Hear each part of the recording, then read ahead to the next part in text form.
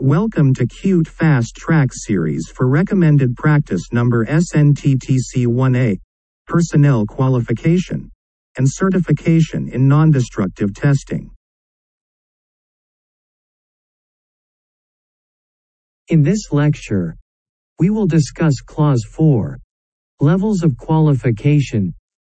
In the following slides we highlight important information contained in Clause 4 accompanied by the sub-clauses.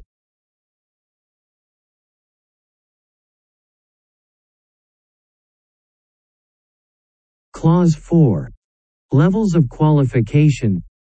There are three basic levels of qualification. The employer may subdivide these levels for situations where additional levels are deemed necessary for specific skills and responsibilities.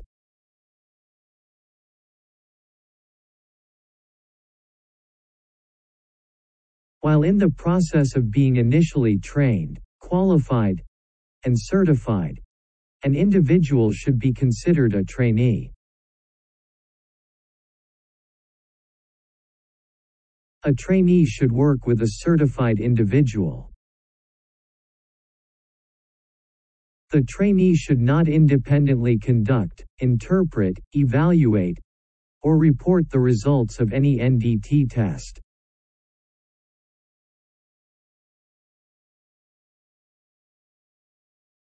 The recommended technical knowledge and skill sets for the three basic levels of qualification are as follows.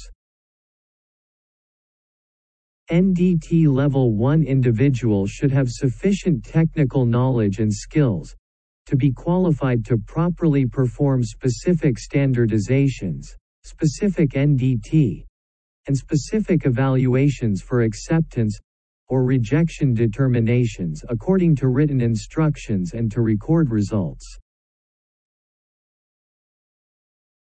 The NDT Level 1 should receive the necessary instruction and supervision from a certified NDT Level 2 or 3 individual.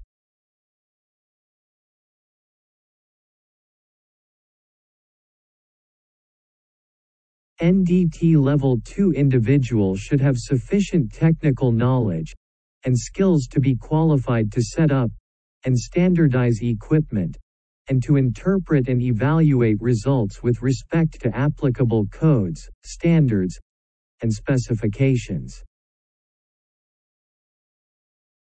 The NDT Level 2 should be thoroughly familiar with the scope and limitations of the methods for which qualified, and should exercise assigned responsibility for on-the-job training and guidance of trainees and NDT Level 1 personnel.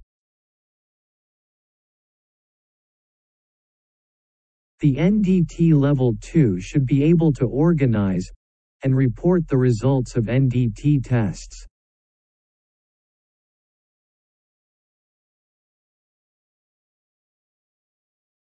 NDT Level 3 individual should have sufficient technical knowledge and skills to be capable of developing, qualifying, and approving procedures, establishing and approving techniques, interpreting codes, standards, specifications, and procedures, and designating the particular NDT methods, techniques, and procedures to be used.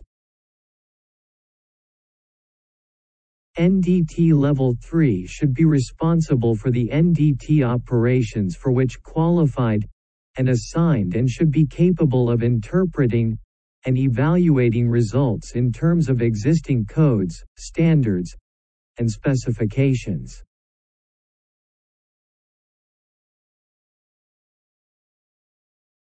The NDT Level 3 should have sufficient practical background in applicable materials, fabrication, and product technology to establish techniques, and to assist in establishing acceptance criteria when none are otherwise available. The NDT Level 3 should have general familiarity with other appropriate NDT methods, as demonstrated by an ASNT Level 3 basic examination or other means.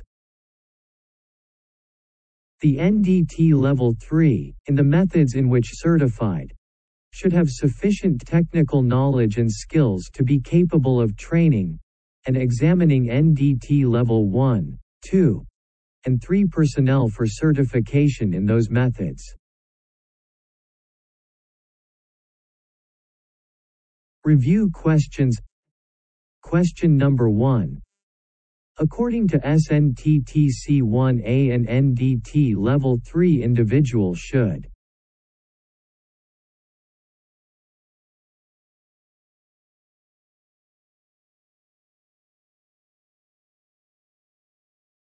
Answer is C.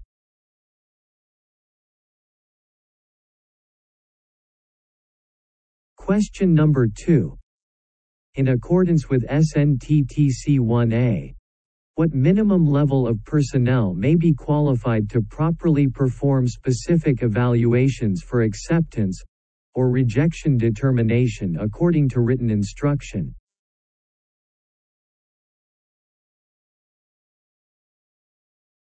Answer is B.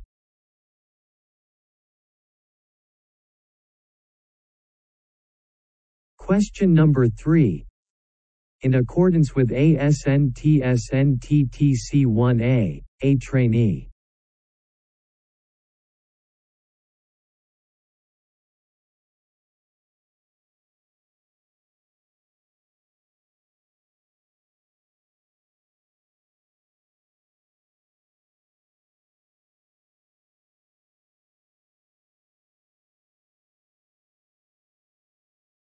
Answer is B.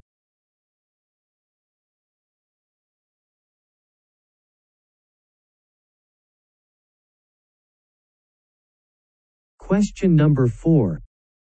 Following the recommendations of SNT-TC-1A, a person who performs non-destructive tests without written instruction or supervision should have what level of certification, as a minimum?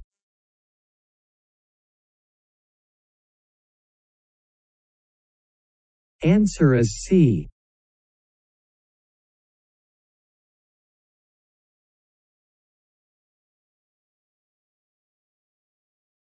Question number 5. SNT-TC-1A recommend that an individual in the process of being qualified to ultrasonic NDT Level 1 shall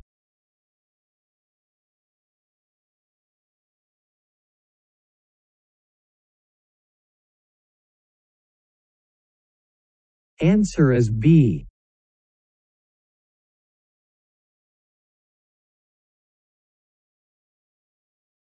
Question number 6. In accordance with the recommendation of SNT-TC-1A, it is desirable that the NDT Level 3 have general familiarity with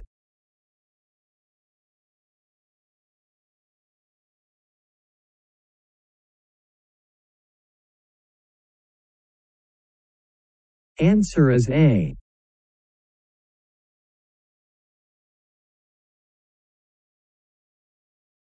Question number 7.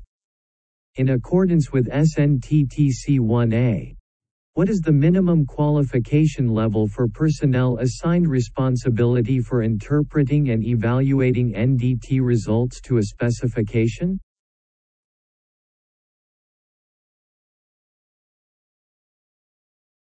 Answer is C.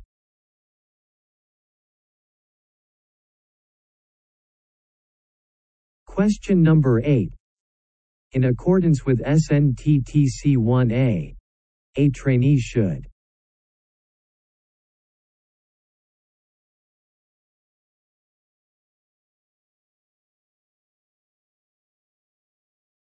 Answer is C.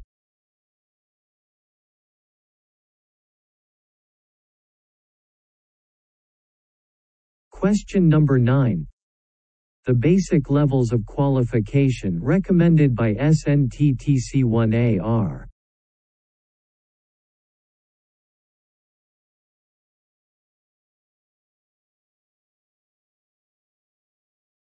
Answer is C.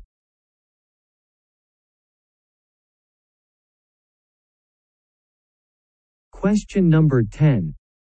as recommended in SNT-TC-1A, Level 2.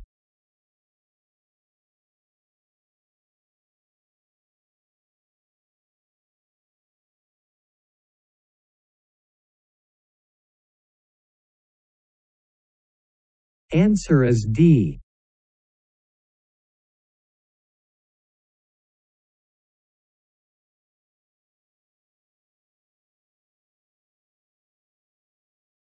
Question number 11. According to the recommendations of SNT-TC-1A, who can conduct the training for Level 1 and Level 2?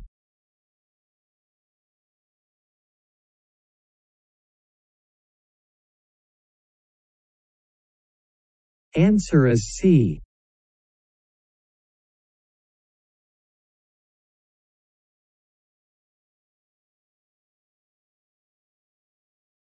Question number 12. The NDT Level 3 should have general familiarity with other appropriate NDT methods, as demonstrated by.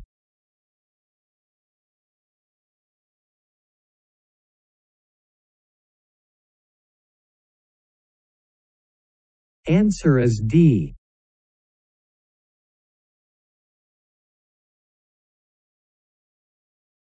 This lecture is prepared by Samir Saad, and this is his profile.